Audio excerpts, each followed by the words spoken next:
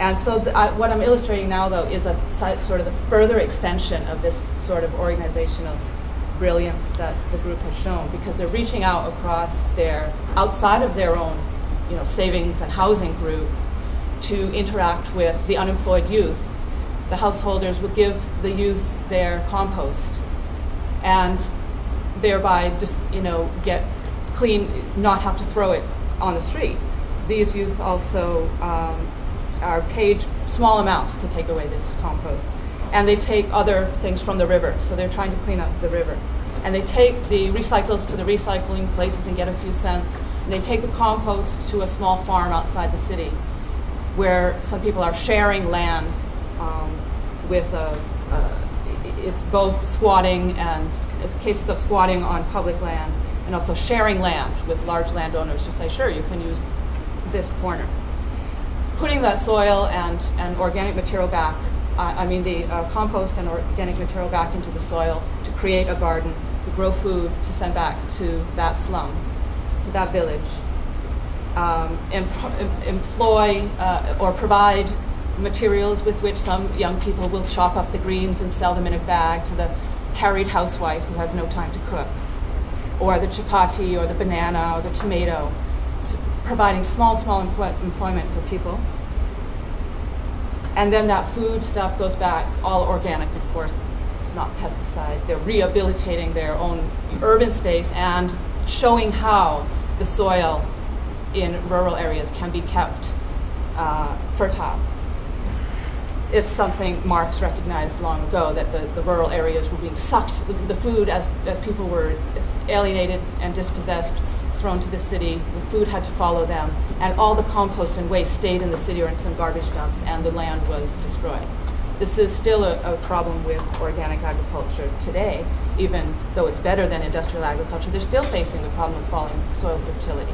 And I'm suggesting, like in the case of my other kind of comparative case, is the Grand River Delta, which is where I live in Canada, and up and down that river are people, of course, I belong to an organic farm cooperative of CSA. I get my box of vegetables. There's a lot of organic farming in the area.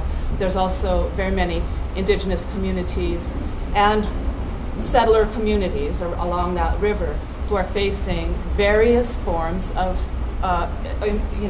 industrial attack, from the North America's largest aggregate quarry, to a garbage dump on top of the water aquifer that supplies the entire river system, to housing developments, business parks, casinos, more aggregates, so that up and down this river shed, the settlers and indigenous people are coming together to sort of have a bird's eye view of their communities and come together to try to help each other stop these industrial projects.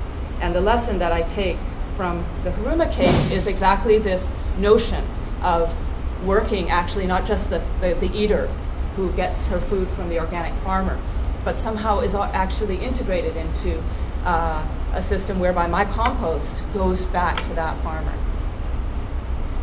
And somehow some of these other points, these very creative ways of providing, building community, cleaning up the environment, they've reduced almost to nothing the incidents of violence against women in their slum in Nairobi because of their sense of community and their sense of sharing and caring.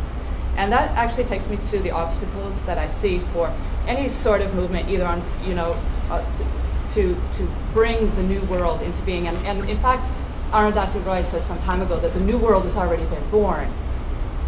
It was probably born on the street in Seattle 10 years ago. The new world is here. And this little example I gave you in Huruma is one indication. This thing in Huruma couldn't have happened 20 years ago. And it's globalization from above that crushed people so much that they started to say, forget looking for a solution. We have to just do it ourselves. We're to make the new world. So they started doing it. And we can see it all around us as well. But I think that the obstacles to realizing this emergence more fully is, first of all, the militarization of the enclosure process, because the enclosures are still going on and they're getting more and more militarized. So that's the first huge thing to deal with. And my take, and the next two obstacles, I think will explain my take. We need to win the fight for fertility. And I mean a lot of things by fertility, the soil fertility being one, so that we have food. But fertility in the broadest sense, the ability to produce, to reproduce. And sexism is the great divide that keeps this fertility question largely in the control of capital. What I mean is, organizational unity is impossible. It's impossible for us to win the right for food sovereignty, for energy sovereignty, for sovereignty over our own persons without overcoming sexism. And when I don't speak narrowly of sexism about male domination of women, I mean sexism in the total sense of the denial of anything but heterosexual procreative sex, so that any other expression of humanity, sexism really should be heterosexism, because it's not only against women, it's against the whole expression of humanity. And thereby, heterosexism, homophobia, is a speciesism. It's against the entire human species. Homosexuality is everywhere in all human cultures. Always has been and always will be. In some places in the world, it's accepted, it's celebrated. And we know if it happens one place in human cultures, then it can happen anywhere. It gives me hope that we can win out over the politicization of homophobia, which is really a red herring. It's another way that homophobia is speciesism, because it diverts our attention to the dramas of, the indignation of voters behind homophobia, throwing the indignation of voters behind homophobia all over the world. I'm not just talking about the States. I'll end with the last thought that response to the obstacles. C.L.R. James, after the 6th Pan-African Congress in Tanzania, had a call to the 7th Pan-African Congress, and he laid out 3 principles of unity. Speaking particularly to the 7th Pan-African Congress, but I think it applies to the eco-socialist moment today. That is that we need to organize at the grassroots level, not at the elites. At the level of elites, we need to look at what the grassroots people are demanding and the futures that they're already building.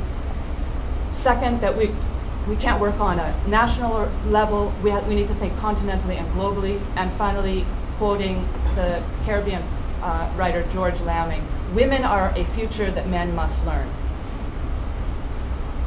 Okay, thank you, William.